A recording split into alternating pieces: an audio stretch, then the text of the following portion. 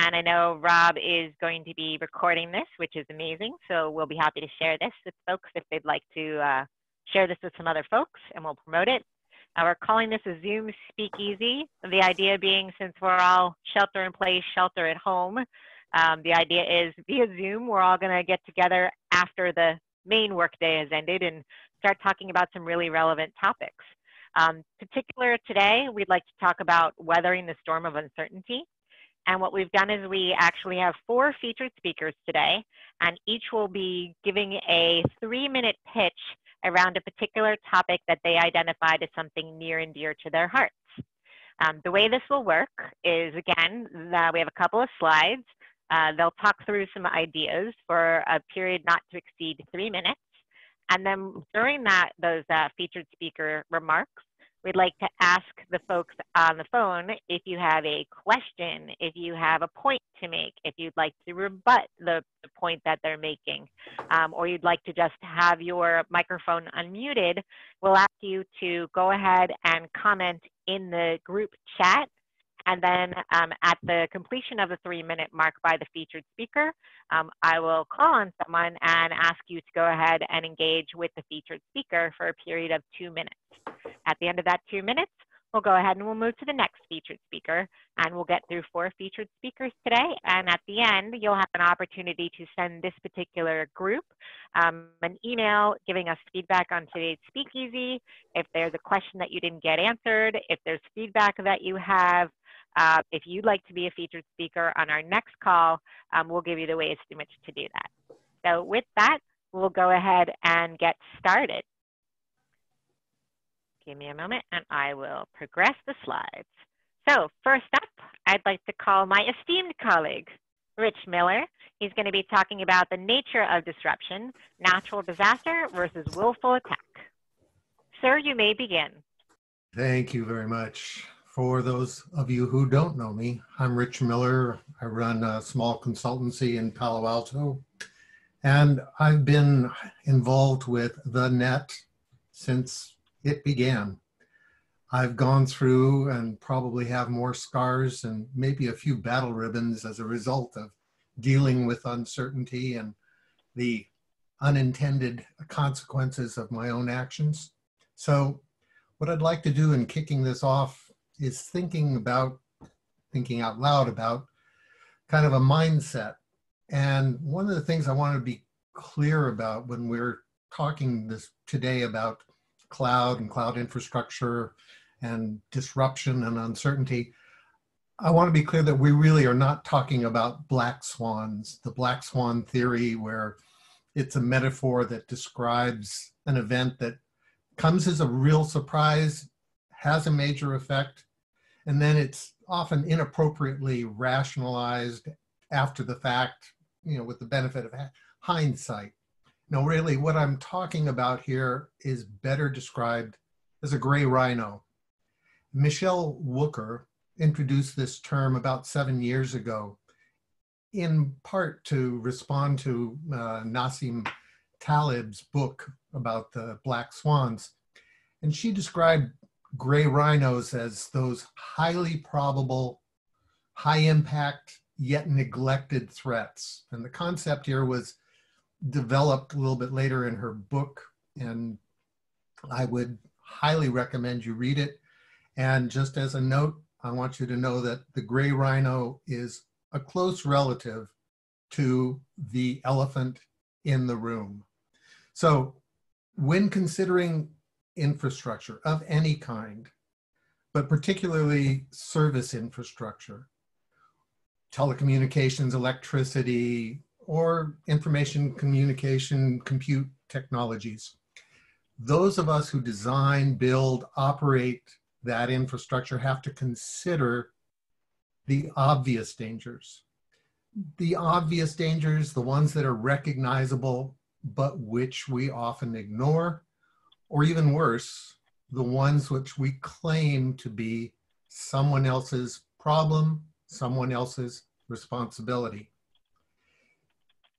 Many of these dangers can be anticipated because they can be forecast. Not predicted, they can be forecast. That means there are precursors, there are signals that we should be that should be available to us and which we can get our arms around. So the mindset that I'm going to describe, if you go to the next slide, Amy, You got it. Is that of an anticipatory thinker. And I'd like to also think about this as the kind of mindset that's required for design, planning, construction, operation is really that of a catastrophic thinker. It's a military strategist. It's a meteorologist. It's the script writer for a zombie apocalypse movie. This is the mindset and the skill set that's required of the anticipatory intelligence. And my claim, and I'll stand by it and defend it pretty heavily, is that there really are two types of catastrophes that we have to deal with. There's the natural or the unwilled disaster, and there's the willful attack. And they're taken from the outset in some very different ways. When you're anticipating a disaster that has no ill will behind it, it doesn't always have to be natural, by the way. In fact, it could include the unintended consequences of some other act. And there are even such things as success catastrophes. If one's looking today at Zoom and their stock price, an unintended consequence of what we're dealing with now in the pandemic is in fact something of a success catastrophe. They are dealing with an incredible, almost 10-fold increase in users, traffic, and the like. In any case, these disasters, these catastrophes, these disruptions without ill will behind them, they're amenable to the discovery and the search for signals, for indicators, what we're thinking of as precursors. And the way you go about it is you look for historical evidence, you create methods of forecasting, and the means we address them in our designs is to design, build, test, refine, rinse, and repeat. That seems to be the work, and you'll hear more about that in a few more minutes. What I'd like to also talk about is the willful attack. That is, these are the ones that are, in fact, somebody's ill will, intention. They want to take this and do damage. But you have to know the form of it. At the outset, you need to know if it's a ransom attack, if it's just disruption, if it's paralysis. Is it destruction? On impact, with a catastrophe or a disruption that is without will, what you're concerned with is continuity, retention of control, and repair. With that willful attack, you have a different set of directives, and those are the kinds of things that you need, not just continuity, it's survival, it's defense, and it's response. We're at pains to build our systems, our infrastructure, which we are now more dependent upon for both of those cases. And with that, I'll end and leave it open for questions. I think because we're a little bit behind schedule, I think we're going to move to the next speaker, if that's okay. And I think I would encourage folks to, again, ask those questions in the chat. And if we aren't able to address them today, we will follow up with you separately. So at this point in time, we'd like to introduce the next featured speaker, Mike Kyle, on strengthening your cloud infrastructure immune system. Hello, everyone. Thanks for joining. Mike Kyle, CTO of Everest.org. So we're a fintech startup focused on a combination of cloud identity and a cloud-based digital wallet, working with emerging markets and central banks. So obviously, cloud infrastructure and an immune system is of paramount importance to us. So Amy, you can go to the first slide. So to segue from the title of today's event, the first rule of uncertainty is about immunity. And immunity is not just the resistance against something, but the ability to bounce back from it even stronger. So if you think about that, being able to shore up your cloud infrastructure, which will fail, but then being able to bring it back up stronger and more resistance to failure and continuing to build that over time. And you can go to the next slide. And so some principles around that, which there's been a few startups around now, is the principles of chaos engineering.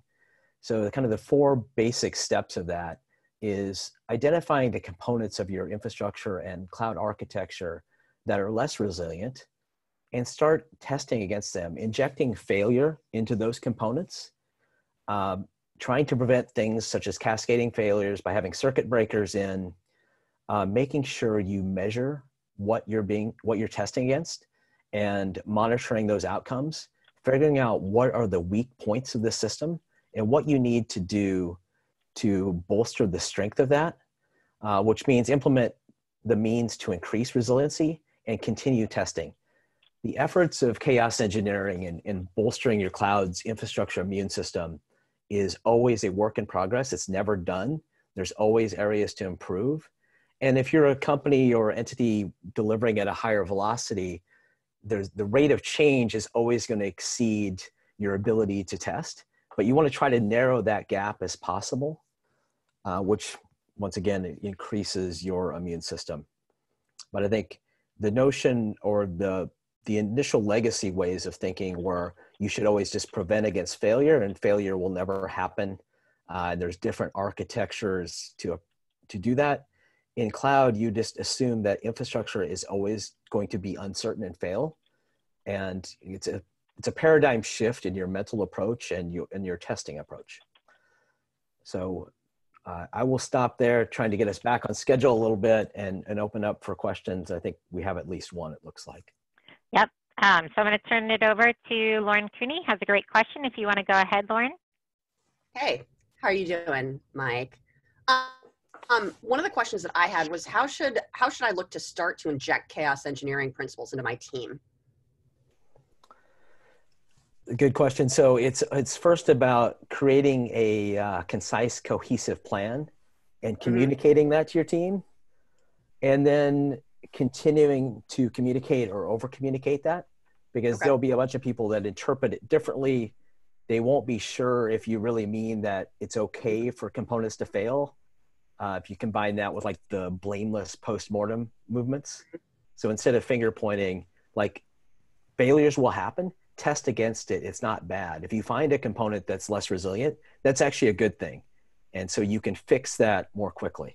So what I'm hearing is that you want to set expectations early that things are going to fail and bring in this new idea of, and the pillars of chaos engineering, like you just outlined right there. Is that correct? Yeah, failure is inevitable. It's not preventable. So just setting that context with them. So it's about removing the culture of fear from development as well. Yes, that's what I was trying to get to right there. So it is a bit of a cultural shift in there. It's a complete cultural shift, because before it was like somebody would always be a scapegoat and they get blamed or fired, but that wasn't helping strengthen your infrastructure and overall platform or system. Fully agree. Great. Thanks so much for participating, Lauren. Mike, thank you so much. We will move along to our next speaker. I'd like to turn it over to Rob Hirschfeld, who's going to be talking about increasing resilience through automation. Rob?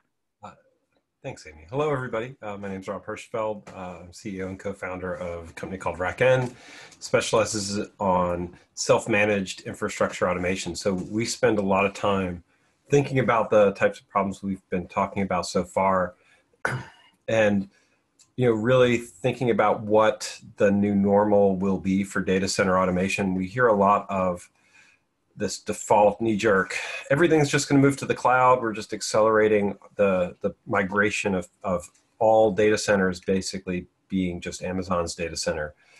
And I'm not sure that that's the way things actually need to go. And I'm not sure that it's actually a complete answer anyway. And so what we've been thinking about with New Normal is, looking at automation islands, which we see quite a bit of, and trying to rethink of what it would look like to have really unbroken automation chains.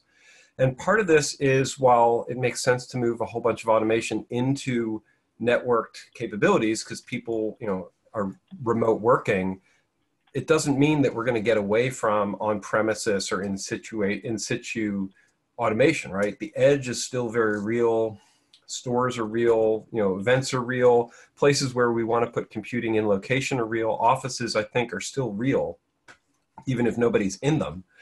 And so the new normal means that when we look at IT in those environments, we need to be thinking about it in a much more comprehensive way.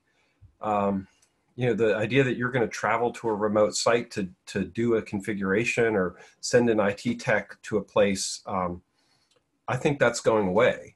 And I also think that the idea that you're going to be able to stick with a single vendor is also going away. There might be supply chain issues. You might have places where you want to reuse old gear.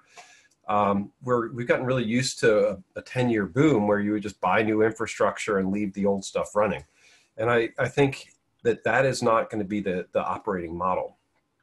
And so when we look at what's going on in this, it really comes down to thinking about how do we build resilient tooling that doesn't start with every new thing as a silo.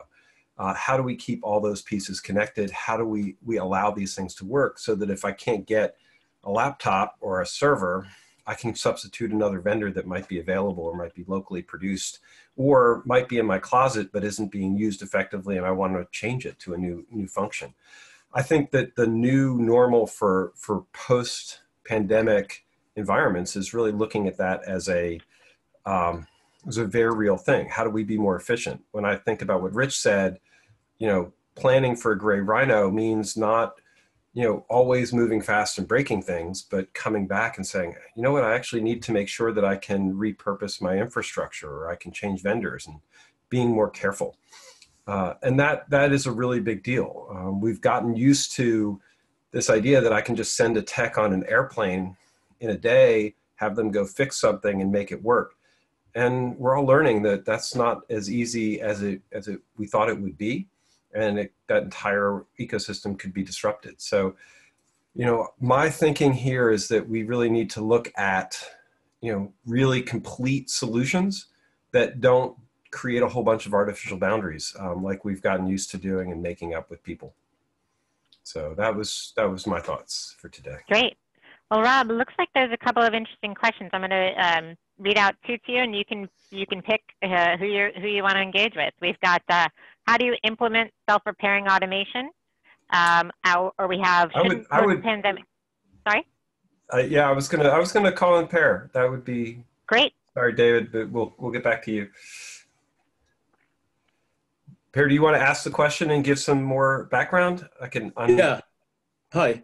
Yeah, no, I was just thinking about, because I read the other book by, not the Black Swan, but the Anti-Fragile book that Rich referred to, the same author from Lebanon. I was just thinking about this. How do you actually implement something like automation that can recover or fix certain things? Because the I work a lot with Kubernetes and EKS, GKE, and AWS, and you have to do the automation is quite fragile. And I just wonder about ideas. How would you design something that's not so fragile but you spend lots of time for automation to work, and then it works for a while, but then it breaks. That's kind of the long question. No, what you're describing is something that, to me, there's three buzzwords that are important to consider, right? One is continuous integration. What we're actually looking at is continuously integrated data center. So being able to take those concepts all the way to the silicon, which then means you need immutable artifacts, you need infrastructure as code. But if we want things that are less prone to breaking, we have to do them more. Infrequently changed stuff is what leads you to sending texts on site. So the faster we stress these systems on an ongoing basis, back to chaos engineering, the more resilient they become is the short answer. Good question. It's hard. And it takes investment. Great. Thank you so much, Rob. All right, moving along. And by the way, these are great questions, and love all the questions and comments in chat. So please keep those coming. Next up, let's go with Mark Thiele. He's going to be talking about defense in depth and rethinking edge priorities. Hi, folks. Mark Thiele, CEO and founder of Edgevana, and want to look at two different aspects of edge in relationship to providing defense for your company and maintaining business continuity at some level. And while the slide here focuses on the communication piece, I actually want to start with something else and lead into it that is more infrastructure oriented, and it follows along a little bit with what Rob was saying. When we think about edge computing, when I think about edge computing, I should say, I consider it the hand to the corporate body. And that's only going to become more and more so, in my opinion. So the hand to the corporate body, well, before Corona, what did we do with our hands? We reached out and touched in order to show warmth, trust, friendship, you name it, any number of things that might come across, hatred, sliminess that might come across with a handshake. And so edge, for all of its benefits, and there are many, one of the biggest benefits is in being the extension of business transformation for a company and being the hand that touches the customer. And so when you think about deploying at the edge, you have to think about both the scope and scale in relation to edge versus traditional core infrastructure. And most of the people that I talk to today, at least a simple majority of the people that I talk to today, are considering edge deployments, but they're considering them from the context of how do I take what I've been doing and somehow stretch it out over the edge. And when you think that way, and this gets to the point of defense, when you think that way, I think you set yourself up for failure, because one, you're potentially putting in place complexity and cost, going back to what Mike was saying as well, putting in complexity and cost that you can't effectively manage. And you're putting in additional resources that reduce the availability of resource for everyone else at the edge. And I firmly believe that we will create an enormous demand for infrastructure and capacity at the edge. So we have to be wise about the best way to use that infrastructure. So in short, when you think about the edge, you need to think about, no, I don't need air conditioning. I don't need extra power supplies. I don't need batteries. I don't need a truck roll. In fact, if I do need a truck roll, the truck roll is going to be a DHL driver who is certified as a mechanic on my boxes, and they're going to be able to drop a disk drive or a new chassis into a remote controlled box, and that box is going to drop it into a robot, and that robot is going to place it where it needs to be in a rack. And so if you're not thinking that way, and you're not thinking about that way from a security standpoint, from a remote management standpoint, and from a hardening of the infrastructure deploying standpoint, then I think you fail before you start. And so both what Mike and, in fact, what everybody has said aligns, I think, with that very well. But specifically what Mike and Rob have just said are key components of thinking about how to build out for the edge. Lastly, and really quickly, I found through many years of working to deploy infrastructure for folks in companies from HP to VMware to Brocade and others, that one of the single most important things in disaster planning and business continuity has nothing to do with all the cool big tech. It has to do with communications. And if in fact you believe anything I've said about the edge becoming the hand to the corporate body for reaching out and touching the customer, then when you have a failure at the edge, when there is a disaster that causes you to have a failure at the edge, you've lost your access to the customer, and that access is immediate. Like the impact people feel now when something like Zoom is unavailable, or something like Facebook is unavailable, or Google search is unavailable. They are considered the equivalent of air now. And when they're unavailable, we notice immediately.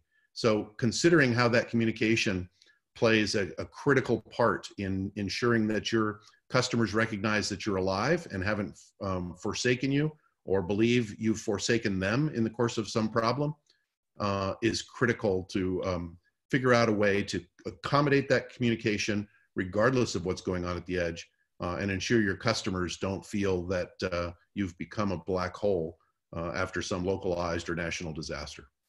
So with that, I'll wrap up and just say that communication and rethinking how you deploy, a la points made by Mike and Rob and Rich, are critical to success in being able to manage complex infrastructure during the course of a failure that resembles something like the coronavirus.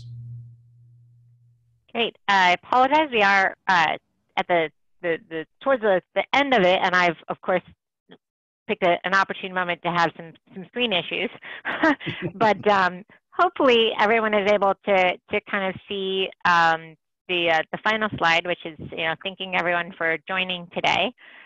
Obviously, if anybody has any feedback for any of the featured speakers, if you have any additional questions or comments, or you'd like to be a featured speaker in a future Zoom Speakeasy, there's an email address that you all can actually email, and we'd be happy to take those.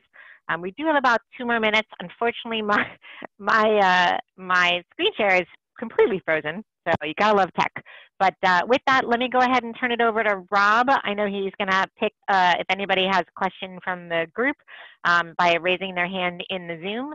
We can go ahead and answer those at this time, and we will be scheduling more of these in the future. So Rob, let me turn it over to you to take anybody who raises their hand with a question or a comment from the group. Certainly. And I'm happy to open it up for people who had questions that we didn't get to. If you want to come back and ask questions, please just raise your hand, or I think John, did you have a question? Yeah. I'm going to let you all unmute yourself, though. Most people are muted right now. You have the power. John did. Okay. Steve here. How's everybody? Very good, thank you. Great. The law of unintended consequences, me being able to connect with Rich after at least, what, Rich, 20 years? I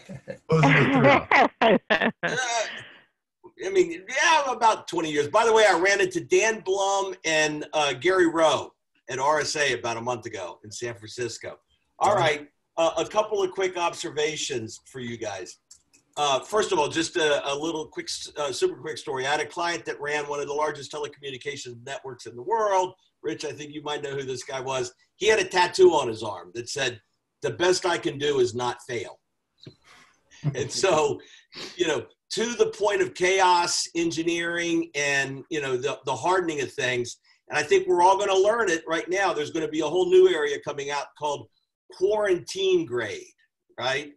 Imagine what it takes to engineer and to spec out quarantine grade operations.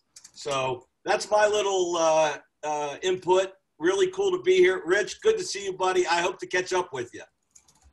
Give me a this is for Mark, real quick. Am I muted? Can you hear me? Nope, you're talking. Oh, great. Hello, Mark. Hello, all. Hi. Quick question. It took a while, and you walked me through this, getting to know the edge and understanding where it really sits in the greater sphere of things. Why is it so hard for people to understand that, and what can we do to get everybody to understand that this is such a critical component, especially with all the inputs coming in and what we expect to come in over the next few years, that we really have to watch it and we have to harden it in order to build, to have it be more resilient. And I'll go off, I think it's Slane, what he said about quarantine grade. Yep. Yeah, no, it's a great question. And there's a multifold answer. This is a topic that specifically Rob and I talk about a lot, but all of us on the phone and others talk about this a lot. And part of it is an education thing. Another part of it is a combination of mixed standards and deployment models. And frankly, vendors that are trying to make a stake and make a claim for what is edge, because it drives value for them if they do, right? So, and this is not to take away from anyone. People have great solutions. That isn't the issue. But if you think about somebody like AWS and Outpost calling it edge, right? I don't know about anybody on the call here, but everything that Outpost is actually tethered on-premises IT. Has nothing to do with edge. Now, Does that mean that they couldn't make it edge at some point? They couldn't make those multi-tenant and somehow connect them between locations of enterprise data centers and co-location facilities? No, they could, but it's just on-premises IT that is operated and run by AWS. Another version of edge is somebody putting IoT in a manufacturing facility and managing against failure and managing against risk to injury of people, et cetera, in real time, because that's what's needed. So it runs the gamut, and the part of edge that I enjoy talking about the most and where the definition I think is most required is the eventual opportunity that I see edge representing from a marketplace standpoint. And to me, the opportunity of edge becoming a marketplace would look something similar to the way you know, some of us could get on our machines over the weekend, write an app, and deploy it on the iPhone store.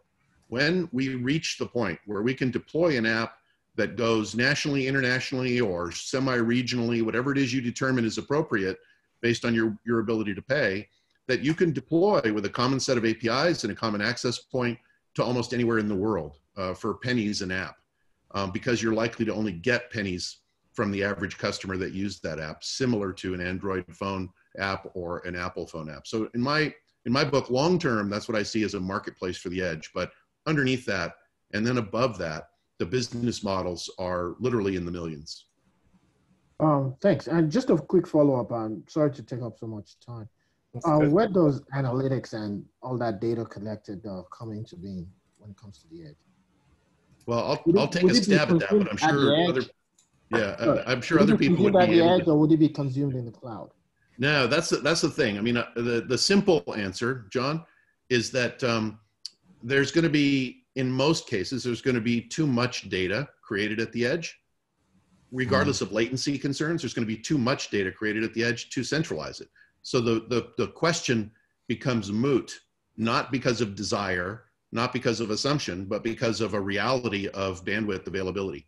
And happy to go into detail about how that bandwidth is impacted, but I've talked to several large-scale box stores and food companies, et cetera, that are doing edge in their stores. And the reason they're doing edge in their stores has a little bit to do with latency in some cases, especially where they're trying to do VR training and stuff like that.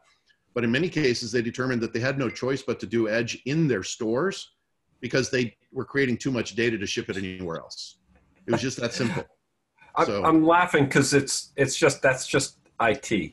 Yep.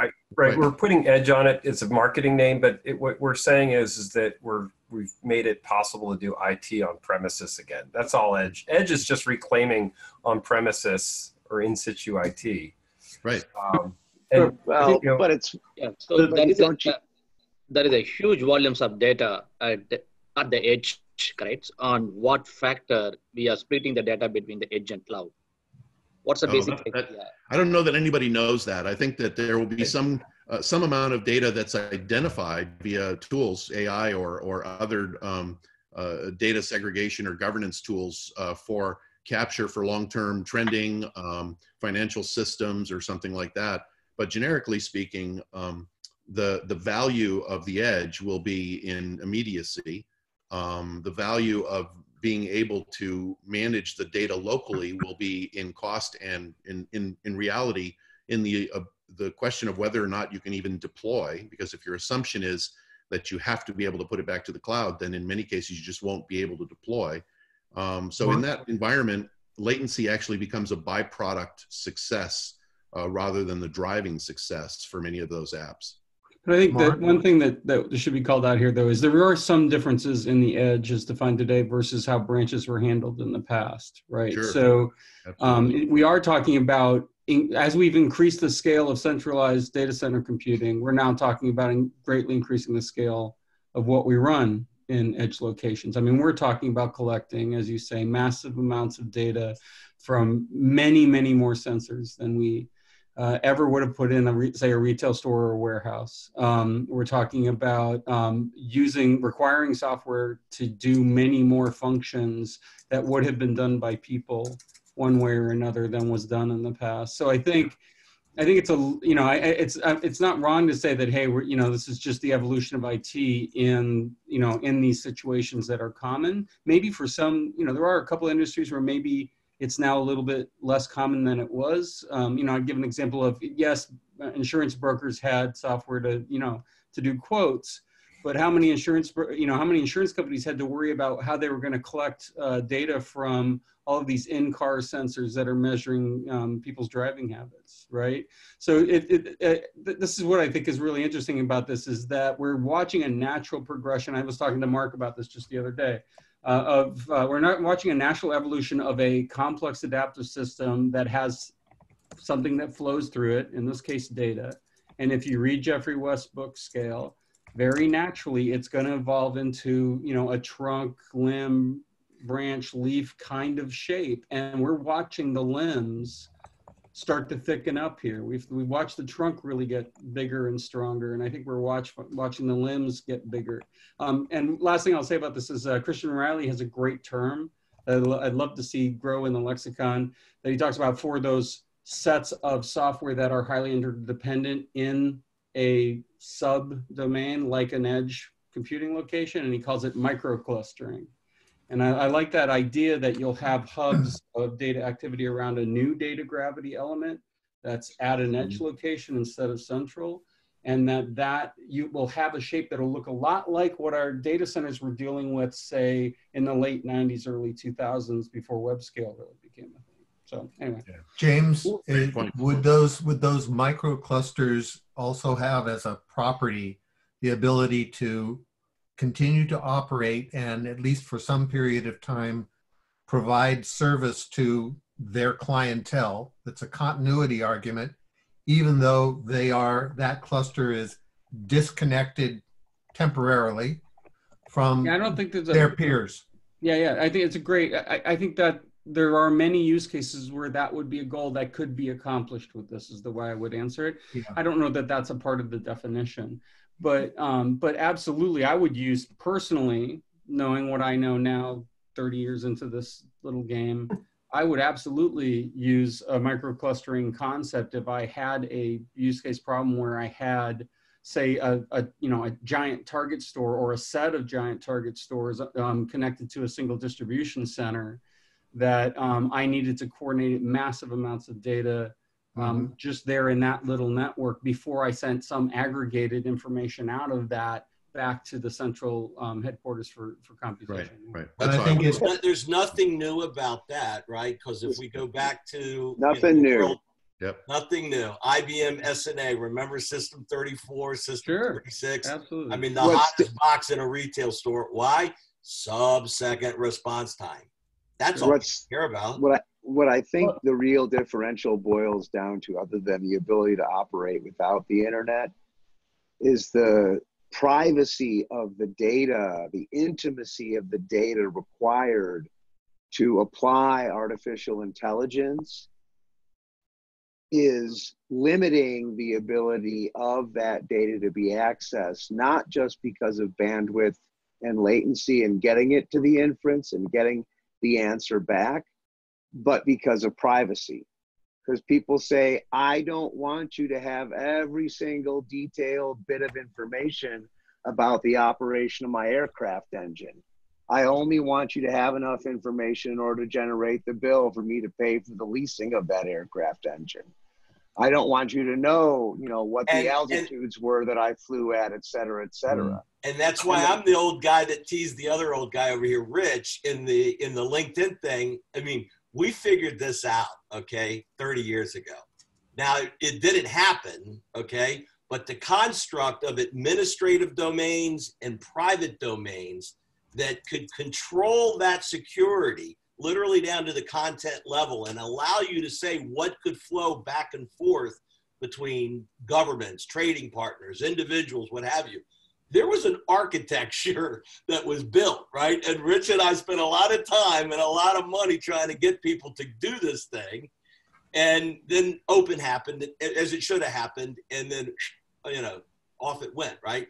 But it was heavyweight, to say the least. And, badass. And unrealistic, not pragmatic. But it had the right intention. It Steve. was designed really by did. telephone companies and postal services, okay?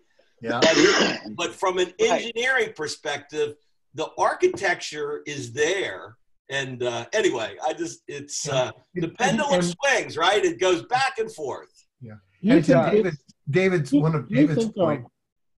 Sorry, do you think this would allow for the creation of new, I guess, data models, right? Where a lot of this information is really superfluous to operations, right? You don't need to know on a very granular detail, 2 bathrooms were flushed 33 seconds apart, right? You probably need to know how much water you're using.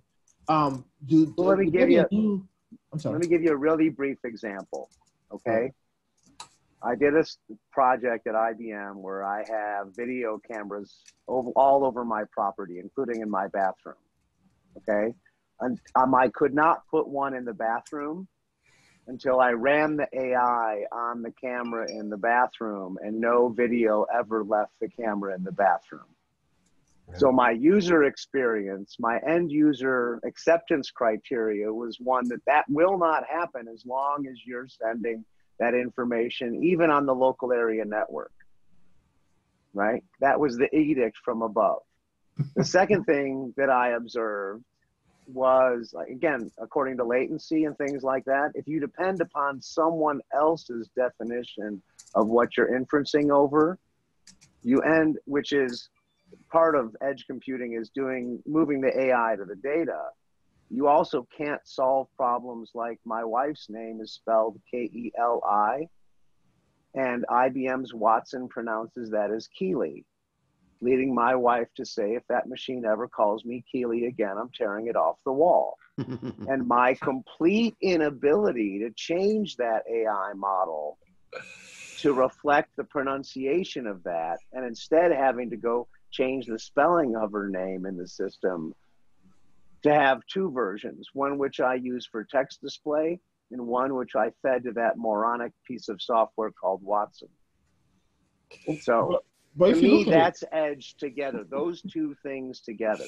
You've got to have that private, intimate ability to collect data, and you've got to have the ability to act on it in a way that alleviates the end user's unwillingness to let their private, proprietary, sensitive, intimate data be sent somewhere, because who knows where it goes once it leaves the bathroom. So the main challenge is edge. This is the Zoom dilemma of the year. Great example you said about your pronunciation and what the AI reads out about your wife. How do you then account for biases?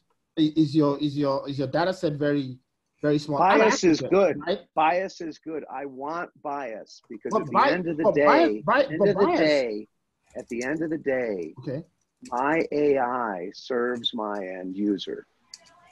If my end user is biased, then I want my AI to be biased the way they want it to be biased. What if your AI is a country that is dead set on abusing the civil rights of its citizens? Right. Then they better be able to run my AI on that whole AI on a Jetson Nano. By that, I mean that the objective function can be defined by anyone for any goal-seeking algorithm, right? What I'm trying to do is design my goal-seeking algorithm to address the needs of an end-user community. And if that end-user community wants what is typically viewed as a cat to be recognized as a dog, because that's what they want it recognized as, then that is what my AI should accommodate, right? That's what I should train for. That's the edge case in AI. I think that's really I think that's really limited. I agree with that. As a member of a generally biased against minority, I think that's ridiculous. Not you personally, but I think that's a ridiculous point of view, because I've seen it work in adverse situation, not just here in the United States, in the UK, and in countries in Africa, all around. because the No, AI, right? you're talking about someone building a generic AI and expecting it to cover all the edge cases, right? I'm looking at the inverse problem. Where it's hyper specific. My edge cases are what I want the AI to do that it doesn't do out of the box. I appreciate For example, if I walked into a room and it said, I don't recognize you as a person, right? I want to give that AI a little slap in the back of the head and say, no, I am a person. Recognize me as a person, right? And that could have been a failure on the part of the original AI developer. It could be because I'm abnormal looking. But whatever the case might be, that's the expected objective function that I want the AI to be trained for. That's the edge case which the generic AI is pilloried whenever it makes a mistake because it's never trained on all the edge cases, right? It's only trained on the, whatever it is, 6,000 different classifications in the COCO data set, right? So what do you think? So wait, hold on, because we're coming down to a place, and one of the reasons why we wanted the conversations to have a chance to have sort of we started with this 3-minute format. We're identifying a topic that we want to hear from people about, and when we talked about putting the speakeasy together, one of the things we wanted was a chance for people to have a reasoned position and state it, and then have pros and cons and be able to come back. You know, what I think we're finding is an area for a discussion topic that we want to have ongoing, and that's exactly what we want to be able to do. That's how we wanted to structure this. It's why we didn't open the mics up before we had a chance to sort of get the conversation seated. And I would love to have this and say, come in and you know, put together a case and make a point. I think that's, I'm speaking for my all the initial speakers on this, but that was what we were hoping for. We want a spirited debate, but not just between two people. We want it to be how you're going. I believe in what Rob said for no other reason than pretty much all of us, except maybe Mike, would talk for hours if you let us. I was going to say, unless, of course, you have me nagging at you to move on. So there's that. Right. I've been speaking on mute, Mark. You just didn't want to hear what I had to say. But what I would suggest is, again, you know, if you guys have thoughts and comments, the email address I gave to everybody that's in the Zoom chat, that was on the bottom of the slides. I'm happy to put it up again. That will go to the 4 featured speakers plus myself, and we'll be working to organize the next one. Timing TBD, but looking for, again, feedback on today's content, other topics you'd like us to look into. If there's a particular featured speaker, whether it's yourself or someone else, just let us know. We'll be happy to look at that. But please send those notes in to us. You know, if folks want to continue this on a regular basis and there's an appetite for it, we'll be very happy to do that. I'm sorry if I took us off trail. I apologize. But no, let's have no, a conversation. No, further. there's no apologies in the speakeasy. There's no apologies are allowed. Did you see the sign on the wall of the speakeasy? There's no apology sign. It's so like with that, yeah. But with that, I would just say, you know, thank you again to our featured speakers, Rich, Rob, Mike, and Mark. Really appreciate it for all of you on the Zoom chat joining in. There was a lot of work that went into this for the first one. I'm looking forward to doing this again. So please, even if it's just, you know, good, I enjoyed it, please send us that. Again, we're looking for a commentary on how to keep this valuable to everyone and on the topics that you guys would like to do. So again, thank you so much for joining all 4 of us. Really appreciate it. I hope everybody stays safe. I hope your families feel well and healthy, and we'll look forward to doing this again with everyone. So thank you again so much, and everybody have a great evening. Very cool. You too. Bye-bye. Take good care, everyone. Bye. Thanks.